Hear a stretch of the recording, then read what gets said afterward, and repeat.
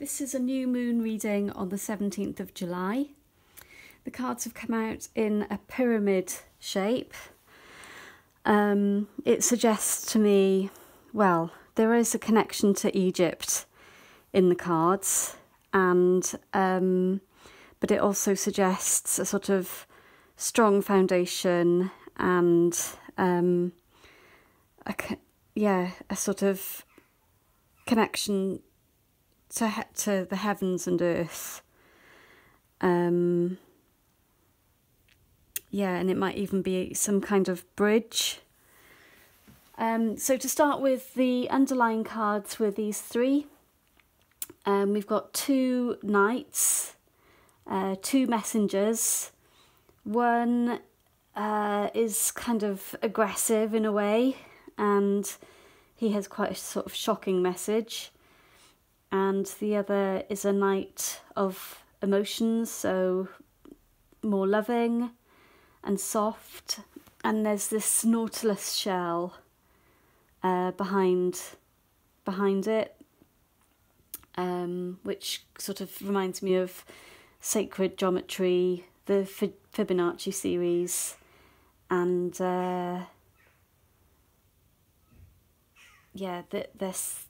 perhaps there's a kind of message from these two to this person with the fish. So the fish is made up of birds, and it sort of suggests a fish out of water. It could suggest a sort of flying fish, or it could be a sort of fish of knowledge. So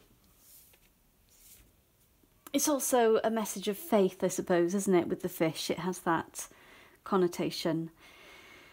Then we have the Five of Pentacles, where we have this loyal dog looking in the window of the church and seeing the warmth of the candle in the window, that kind of spark of hope in the cold. Then we have the Four of Wands, the 1111 card. It can suggest marriage, or it can suggest celebration, or it can suggest kind of stepping through this kind of portal to a new future. So very much a card of change and celebration. And then we have two page cards, this time the Page of Swords and the Page of Wands, and it could be a sequence of the same page sort of going from one stage to another. So we've got this page who looks a little bit like King Arthur, sort of pledging his allegiance in or loyalty to whatever this stone is in Egyptian hieroglyphics, and we have got the pyramids behind him. In the next row, there's quite a lot to do with meditation and again, sacred geometry and communication. So this first card is the patterns the tide leaves on the sand and the water as the tide drains out. But it reminds me very much of communication through water and the patterns that are left in water consciousness, I suppose, isn't it? Where you can leave patterns by projecting emotions onto water, and you get these incredible patterns. There's a lot of patterning in this guy's shirt. He's meditating, and this is the seed of life, or I can't remember what it's called now, the flower pattern,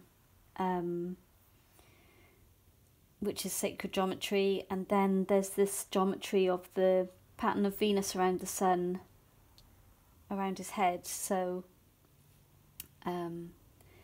it's kind of, again, in this card we've got the pattern of Venus around the sun here, and it's both of these cards seem to suggest communication with Venus through the third eye, and then it's sort of coming down into the hands as well. So yeah, this kind of loving message is perhaps being communicated through the hands or being shared through the hands. And this figure is also meditating, perhaps grounding energy. The trees represent a connection, a bridge from the heaven to the earth. And they also have these eyes on them, these silver birches. So it's very much about sort of consciousness and connection and the third eye, and sort of grounding energy. And we also have, again, another sort of watery image, two swans, which represents lovers to me. And one of them is putting their head through the water, which could be another realm, sort of another worldly realm sort of thing. So communicating, communicating through water, scrying maybe. On the last row, we've got a bridge with the Six of Swords or Six of Voices between two realms with the hands here. We've got a pyramid shape, we've got the hands, and we've got someone stepping over or about to step over, like the Fool almost, taking a leap of faith into another realm. There's a lot, these middle cards here are quite similar in that they represent, they have this sort of symmetry, and I wasn't sure if it was a splitting apart or merging sort of energy, but with the olive branch here, it does make me think of the two sides merging, even though there is a little bit of resistance. And with this X here and the X of the arms there's this kind of resistance for this gift. The X in runes represents a gift. And in this card we've got the source. Roses are about love as well, but there seems to be this mirroring of vibration between the two different entities, I suppose. And here, even though this is the devil is the butterfly, and there's this kind of rising up, perhaps transformation with the butterfly, from one realm to another realm, and there is this kind of portal through here.